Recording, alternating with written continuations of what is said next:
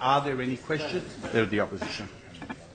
Thank you, Mr President. My question without notice is to the Deputy Leader of the Government, Minister for Primary Industries, Minister for Regional Water and Minister for Trade and Industry in his capacity as Water Minister and representing the Minister for Roads, Maritime and Freight. Given that a number of Western New South Wales communities, including Bourke Shire Council, have been forced to delay necessary roadworks as a result of the drought and the increased cost of water carting, what steps are you taking to assist affected areas such as Bourke, Coonamble and Walgett? Great question. Mr President, I thank the honourable member for his question.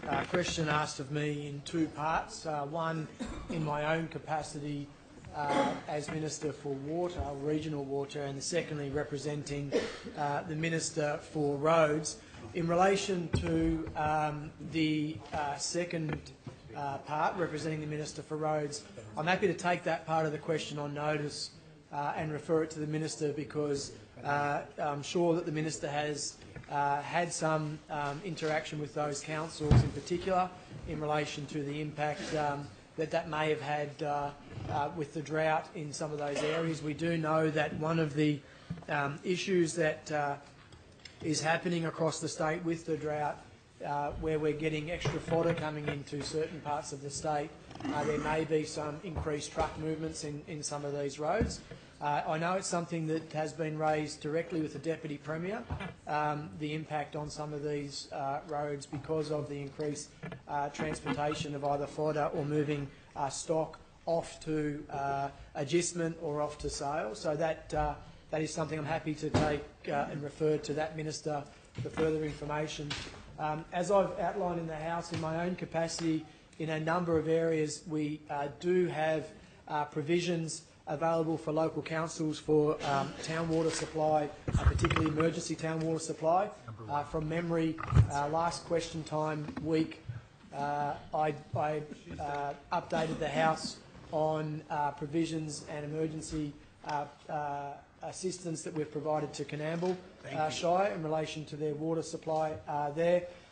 In relation to Bourke and Walgett, I know in relation to Walgett that there is work being done to look at the weir for the Walgett Shire. I've also had conversations with a number of councils in that part of the world when I've been able to meet with some of them in relation to water provisions. I'm happy to take the part of the question that's directed to me on notice and come back to the member with some very specific information in relation to what we may be providing in relation to assistance through our emergency provisions, or what other measures we may be also providing to those councils through our Safe and Secure Water Fund, a fund that is available for councils and water utilities right across New South Wales, a fund that we put $1 billion into.